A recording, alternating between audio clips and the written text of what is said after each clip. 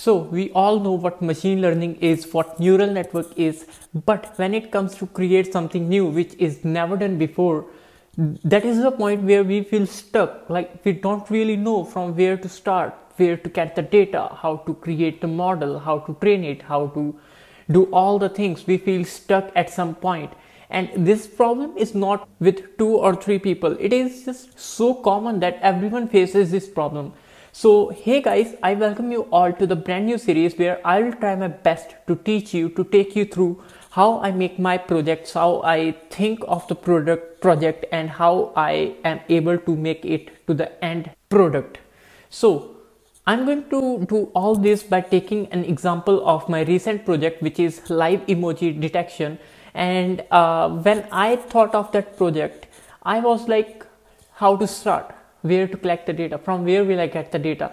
So I'm going to take you through all of that, all of the phases which I go through, and I will try my best so that next time when you have your own unique idea, you will have a clear-cut path from where to start and how to finish it very beautifully. So shall we start?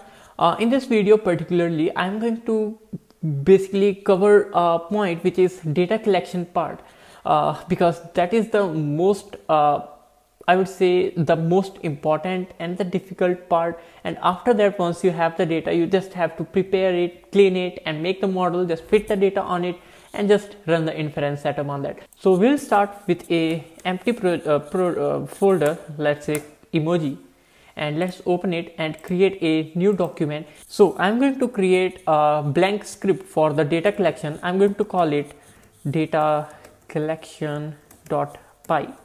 So in this script, I'm going to write some code and using which we'll be able to collect our data. So first of all, let's think of the problem. Let me just open a drawing. So what's the main idea of this project? First of all, the user will be available in the screen. User will be able to interact with the laptop by using the camera feed, and user will be able to give the reactions through the camera, for example, by using the hand, or he can just give some, just give the different positions of hand, of expressions of face, and using of which the computer or our project would be able to think or to predict what emoji or what expression does the user have. Sounds pretty interesting, but at the same time we don't know from where to start. So first, the data collection. Now I would recommend you to pause the video and try to think like, how will the data going to look like how the data will going to look like, how your model will going to look like. Just imagine that in your mind. So number one solution which I thought initially, like we will have so many images of different emotions and of, I would say, different classes like hello, hi, nope, like all so many emojis. We'll have all the images. We can run a convolution neural network through it, and then finally we can train the model and then we can run the inference on it. Second solution, by using the mediapipe. Now look, if we talk about the emotion or the emoji we want to predict, let's take the example of hand. Our hand will going to have some landmark points like this, and mediapipe is the library which would be very easily be able to predict all these landmarks of my hand, of my face, like all of this very easily at very fast frame, like 24 or 25 frames per second. And what I can do, I can take these landmarks, I can give it to my model, and my model would be able to take these points, of course, and then predict the particular emoji associated to that particular face landmark positions. Sounds pretty interesting and easy to do. So why not we just jump into the Python script and try collecting the data. Look, I hope you know like what we are going to do. We are going to collect different landmark point of our face, and one particular sample or one particular row would be comprising of all the key points, like this key point, all the face key points, all the left hand landmarks, all the right hand landmarks. One particular sample will have all of that, other sample will have all of that, other sample will have all of that, and based on that we will train our model. So why not just see by using live script. So let's just code this. So let's open this data collection in Sublime, whatever you want to use. All right, so here is our blank script. And okay, so as I said, first of all, we are going to use mediapipe. So let's quickly import all the libraries we are going to use. And then of course we are going to use numpy at some point. I am pretty sure about that also. And of course we will going to use CV2 also. That's all I think for now. If we in future, if we need anything, we'll just import it on the way. So first of all, we will going to make a simple script which will going to take in the video feed and give output to the user of the video feed. So let me just quickly write that code. It is very simple. We'll just use video capture class in the CV2 and while true. Alright, so this is very simple code. We are not doing anything new. I think you must be so much familiar with this code. We are just using the video capture class to capture the video feed by using the webcam of our laptop, and then reading that frame, showing it to the user. If user presses the escape key, destroy all the windows and release the camera resource and get out of this loop. Very simple and straightforward. So why don't we just run this and try to see if everything is going on right or not. Python data collection.py. Alright, so everything is running pretty fine, and after that from this we can just directly call the mediapipe library. So I'll just directly going to import these lines to save the time. So we are going to use holistic solution inside the mediapipe. What this holistic do? It have the solution which takes in the frame, which is this frame. It will going to take in that, and in return it will going to return all the facial key points, my left hand, right hand, my body, all the landmarks of my body, my face, full body, holistic. And this is the holistic class, and holis is the object of that, and this is hands for showing the visuals, and this is drawing utils again to show the visuals. And one thing I would really like to change is to flip this frame, since I don't want that mirror effect. So the source will be frame, of course, flip code will be one, flip left to right. And now I'm going to use this holis object. I'll give in this frame, but not directly. First I'll have to convert this frame by using the CVT color to RGB, because CV2 reads in BGR format. And I'm going to call process function inside this holis, and I'm going to pass this frame, and in return I'll get the result out of that. Let's just directly use the drawing to draw on our frame, drawing.draw landmarks, and this result variable, in it has face landmarks, left hand landmarks and right hand landmarks. So I am saying to drawing.draw landmarks, like draw all of that on my frame, and the key points this drawing have to draw is holistic.face connections, my hands.hand connections, hands.hands connection. So let's just save this and run this once again. Running pretty great. Now we just have to access this result, and in that result we have to access this face landmarks, and we have to store it somewhere and save it so that we can use it later on. So I'm going to save it as a numpy array. I'll store it in numpy format. And how to do that? Very easy, very straightforward. I'll create let's say a list x, a main list, and inside this for a particular row, ARR, let's just call this, we'll just call it a row, or I'll call this data. Or instead, let's just leave it capital X, and instead of row, let's just call this list, LST. Alright, so this list will be a row, and this X will be the collection of all the rows, and this list will have 1020 columns of all my landmarks, of my face landmark, left hand landmark and right hand landmark. Now this result can be none also if it is not able to find anything in the frame. So if the result is not none, or we'll just simply say if result.face landmark, if there is someone in the frame, we will store its data. How we will store? It is very easy and straightforward. I'll just quickly write this and then explain you. Let me just give some space so that it don't confuse you. Alright, so let's save this. Okay, so if there is someone in the frame, we will iterate in result.face landmarks.landmark. It is a list, and I will going to go through all of those objects of data, and this I has two properties, I.x, I.y. I would say it's pretty straightforward. .x position, .y position.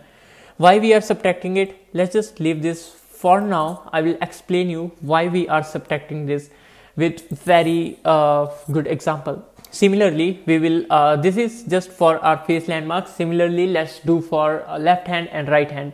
Again, I'll just write it and then explain you the code.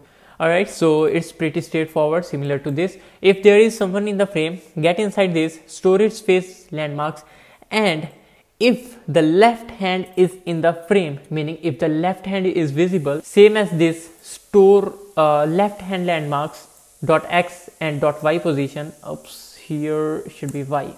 Don't worry, I'll explain you in a bit when it's the right time for this. And what if the left hand is not in the frame?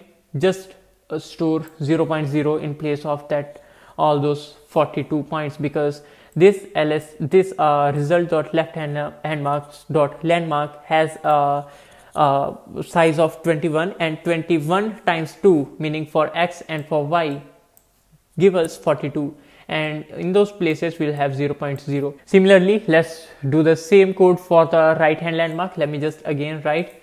There would be nothing to explain in that. It will be pretty straightforward, similar to the previous one for the left hand. Let's save this. Okay, so finally we have our left hand, right hand, face landmarks, and now I would say it's the right time to explain you why we are subtracting from the values. Again, let me just use my drawing skills to explain you why we are doing that. Let me just draw a nice window, my laptop screen. And in that, let's say here it's me with pretty big smile. Yeah, this is my face in my window, in the window. Now you see that this particular face will have some landmark my screen positions on the x-axis, on the y-axis. It will have some particular position. At the same time, let's say I am here and then I got here. Now I am at this position. So this will have going to different position points. So this particular phase and this particular phase, these both are same, giving the same reaction but have different values. Do we really want this thing in our data? Just think of it. Like, this is just literally the same data but different data having the same meaning. It will just going to create unnecessary data size and unnecessary data training. Do we really want that? Definitely not. So what's the solution for that? Let me just explain you that also. Now this time I'll draw big face so that it is easier for me. So this has some this position and this position, let's say. Alright, so let's take this particular key point, a landmark at an instance, and this particular key point will have some x value and have some y value with respect to this origin. And if this landmark point is at this position, it will have this particular x value and this particular y value. Pretty straightforward, nothing to explain it. But this is not what we want. We want to store this particular landmark value with respect to this landmark. Let's say this is the nose. So with respect to nose, all of these other key points will be stored in my data. All of these key points with respect to this. So that is why what we are doing over here, we are saying I.x minus result.face landmark 1 is my reference point instead of 0.0. Dot x value, subtract the x value, and dot y value, subtract the y value. Similarly for the hand, I am storing with respect to the eighth landmark point of my hand with respect to that, and dot x value, dot y value subtracted, and similarly dot x of right, dot x of y, and we are storing it in this format. Now we are almost done. So this all code is for storing one sample in the LST variable. So once this LST have something in it, meaning if someone is in the frame, and if someone is in the frame, we have collected all of that, and meaning LST have some values in it. So we'll say x dot append this LST. That's it. Alright, so I think that's all. Now we just need a trigger to, let's say, the data size is equal to 0 initially. So let's say I want to collect 100 sample or 200 sample or 50 sample. So this data size will help us for that. So once we have appended this, we'll say data size is equal to data size plus 1, meaning we have stored one row in our X or in our data set. And then finally we'll say if data size gets greater than 99, we'll say we have collected 100 sample of data and that's enough. Just stop it from here. And then finally it's just a matter of saving our data. How to save? As I said, we are going to save it in the format of numpy. So we'll say np.save the file name, let's say just data.npy, and the array we are going to use np.array. Now it's not done yet. Look, we are storing for one particular emoji 100 samples, but the data size is data.npy. So what can we do? We can say the data name, or we'll just say directly name is equals to input, and we'll say enter the name of the data. Alright, so this name will contain the name of that data, and before saving this we'll just pass this name over here and we'll just format this. That's it. Yeah, I think that's much of it. Before stopping this, we'll say printf, not printf, C language, print.shape, just to confirm that we have some shape of the data. At least it's not empty. It should not be, but still let's confirm this. One more thing I would like to change is to just wait it over here. The user should know that how many samples we have collected. So we are going to use cv2.putText to put the text on frame, and that data size will be converted to string. And then yeah, that's it. Pretty straightforward code. Let me just run this once again and see if everything is working fine or not. Alright, so it is asking for the name of the data. So let's say I'm going to give good luck data. Alright, so I think there is something, no, there is nothing wrong in it.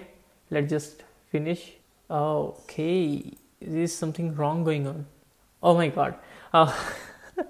If data size is greater than, at least it should be if data size is, I think, oh my god, how can I do that? Or the data size, I'm so sorry for that. If data size gets greater than 99, then you should end. Yeah, I'm so sorry for that. Yeah, let's just run this once again. How can I do that? Let's give thumbs good luck. Let's give good luck sign to it. It's good luck. Try to change the hand positions, all of that, and you see the data shape is 100 rows and 1020 particular columns. So that's exactly what I explained to you earlier. Now let's just see by saying ls. So it has goodluck.npy. Let's just see this in the folder also. It's goodluck.npy. So the data is saved. Let's try giving some other sample. Let's say hello. As I said, try to change the data. You see that we have collected 67, 75, 80. Alright, so we have another data hello.npy. The size is 816 KB, the good luck. And similarly, you can collect as much data you want.